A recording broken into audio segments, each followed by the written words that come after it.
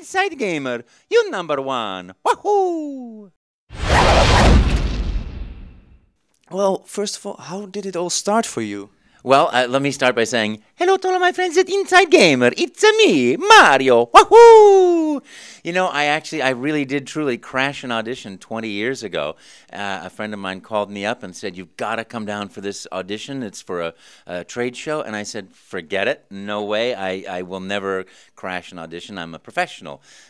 What's the address? And so I don't know why, but I went and knocked on the door. It was late, opened the door, and can I please read for this? The camera was literally in the bag. The producer and the cameraman were ready to walk out the door, and I caught them, you know, and it was like, oh, okay, all right, come on in.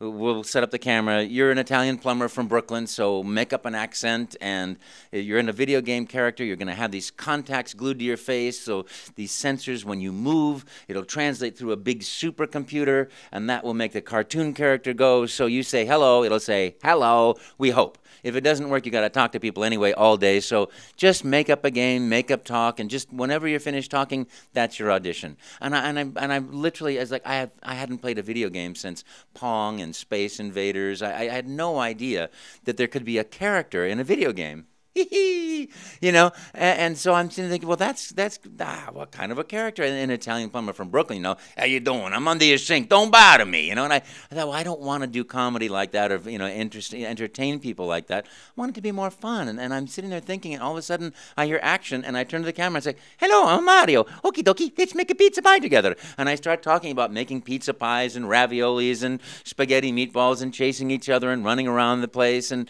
then eating and then chasing each other some more. And I don't know what I said, but I talked for 30 or more minutes until I heard, cut, stop.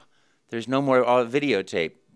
That's fine. Thank you. We'll be in touch. Which I thought, okay, that's the end of it. I'll never hear from these people. I'll go to the beach and watch the sunset. So I leave, but sure enough, I walk out the door, and the phone, he's right on the phone immediately to Don James, whose idea the whole animation system was. He said, I found our Mario. I got him. And that was the only tape that he sent up there was my tape, and he liked it, and Mr. Miyamoto liked it, and wahoo! That was 20 years ago, you know, and I still am talking.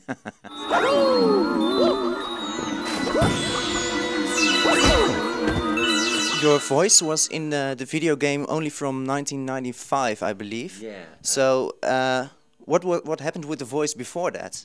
Before that, it was all in the MIRT, the Mario in real time, and then there was WIRT, Wario in real time, then there was DIRT, Donkey Kong in real time. So I would do that at trade shows, corporate events, sales meetings, and things like that. And then in 1996, I got a wonderful phone call from the creative team in Seattle. They said, do you want to come up and record a Mario game? Mr. Miyamoto loves your voice and wants you to be in the game. And I said, woohoo, let's go! Went up to Seattle, and that in 1996, Mario 64. And that was so much fun. In that day, we established so many, you know, ideas, and things just kept coming out. And you know, one of my favorite things ever is spaghetti, ravioli, mamma mia. You know, it's just really fun. And do you have to like get into the Mario mood? Do you have to kick some turtles and stomp some insects or anything? You know, Mario is such a great character. He's such a tribute to the genius of Mr. Miyamoto that he creates these characters that are marvelous and full and rich and dynamic, happy and alive. And for me, the characters are always right there at the drop of a hat, you know, or whatever you drop to have the thing just, it appears. Because Mario is such a great part of my life that I always want to be more like him. But you don't get any say in like a new Mario game. I trust absolutely that Mr. Miyamoto and his creative team, they know exactly what's right to do. Because you know, for me, I would love to say, oh, let's create a Waluigi game, and you have to cheat to win, you know. And I always put things out there like that are fun, you know, and silly. But I know that they know exactly what they want to create to make the great games. You know, like Super Mario Galaxy 2, that was born in a way out of Galaxy, the original Galaxy. the creative team that made the game were so much in love with the process and with the game, and they had so many more ideas that they were ready, that were coming out and flowing every day into the stream of Nintendo. And Mr. Miyamoto said, "Wait, all these great ideas, let's put them into a game. Let's make Super Mario Galaxy 2. Woohoo!" And you know, that's how it was born. But there's no Waluigi level in it. Wait, what about me?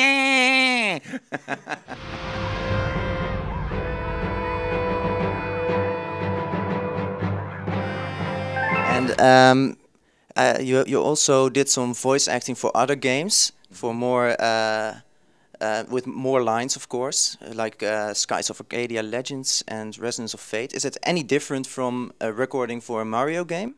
Well, you know, it is. When you have more dialogue, you do things. But the essential part of voice acting is you study your life as an actor, and then when you see a character, you're doing a character, you let go of all the study, and you just play. You know, you just have fun with it. You know, whether it's a little old Englishman or an angry American guy. You know, you just get in and do what you're supposed to do.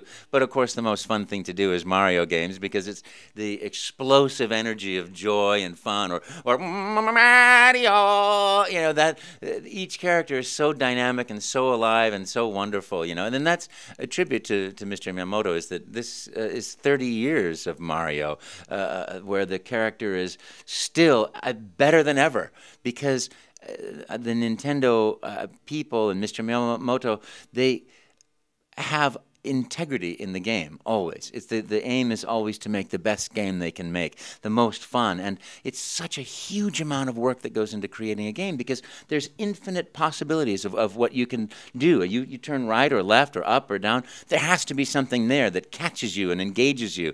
And that's what Mr. Miyamoto does and the creative team does. That it is just so brilliant, is everywhere you go, you're captured. The question is not, am I Mario or is Mario me? The question is whether Mario is as cool as Luigi. Isn't Luigi much more sympathetic? He might not be as heroic as Wario. Wario is the most bad character of all. Ever, Rottendale. Although, Luigi, he's a crooked as well. One thing is for certain. Everybody likes Baby Mario. Woohoo! He's a fan. Somebody like Baby Luigi, too. Woohoo! Well, they all have a long way to go before being as cool as Luigi and Mario, but they are, because they really are Luigi and Mario. So, in the end, I love to say the most, Mamma mia, it's-a me, Mario. Woohoo!